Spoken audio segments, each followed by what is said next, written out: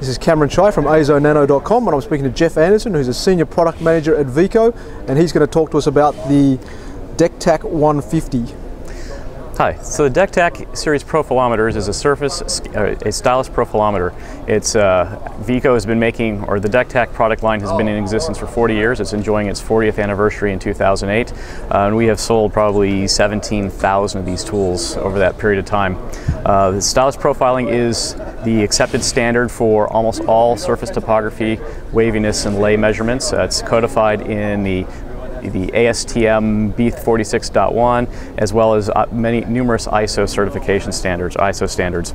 The technique is relatively straightforward. It's a contact technique. You have a stylus, you put it on the surface, you move the sample underneath that, and you measure how much the Z changes in height as it moves over the surface.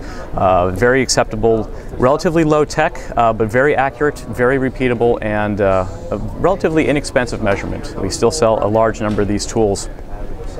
The Dektak system has got built-in almost 30 analysis capabilities, or 30 analyses built into the system in this main software, and it has been, the software has evolved over the time to improve its capability.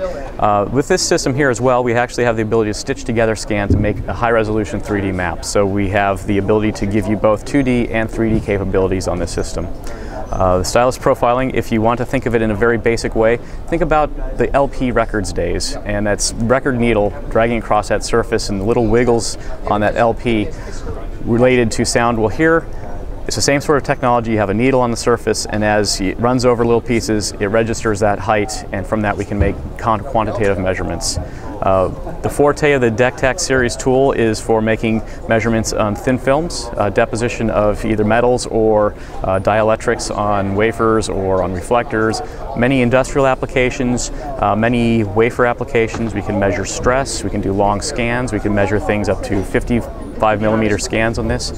So it's actually a very powerful yet friendly tool. The other nice thing about the tool is it's relatively robust. You can walk up to the tool, put a sample under it, make a measurement in a few minutes and walk away. And in many universities, this becomes one of the most used tools because people will just come up to it to verify their purpose or their experimental results. Now I'd like to move on to some of the fundamental features of the tool. So this is a tool, it normally has an environmental enclosure around it because the tool is so sensitive. Our contact force is as low as 3/100ths of a milligram. It does not take much airflow to cause that stylus to bounce around. So the cover has been removed to give some access to it. We have a sample stage here.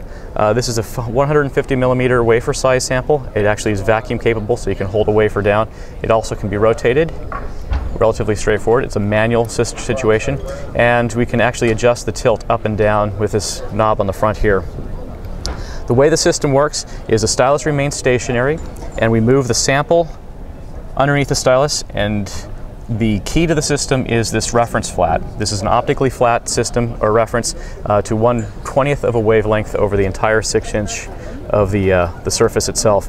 And that gives us our low noise baseline and our ability to resolve and measure very small features on the system. This is a nice compact system. It's built on a casting, so it's got very rigid and robust, so it's not susceptible too much to environmental noise.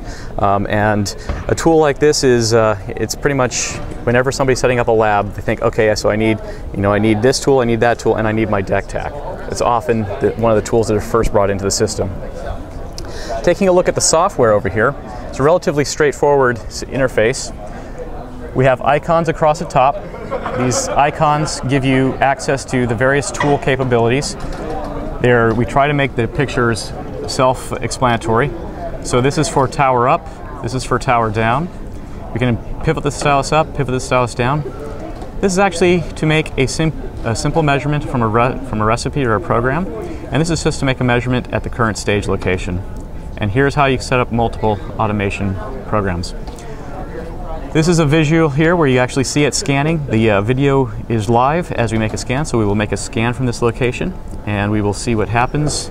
So you see the stylus pivoting down to make the sample, and you will see the sample will move underneath. The stylus remains stationary in the video screen, and you see the trace real time as it's moving across the sample. So it's a relatively straightforward and simple measurement. Here we're just measuring a simple step height standard. It's a little dirty because we're at a trade show. And then we can make some analyses with this. So firstly we will level the trace. It's relatively straightforward, just grab and drag those lines. We hook this one here, which levels the trace at the current cursor positions. R, which is red, stands for reference, so that's the bottom surface in this case. M is your measurand, so we will go and make a measurement. And if we take a look down here, your average step height is 4.8 microns, 4.859 microns. It also calculates your roughness and your total indicated range within the sample itself. So it's relatively straightforward, and most people never use a tool beyond what I've just shown you. It's very simple, very straightforward, and a very powerful technique.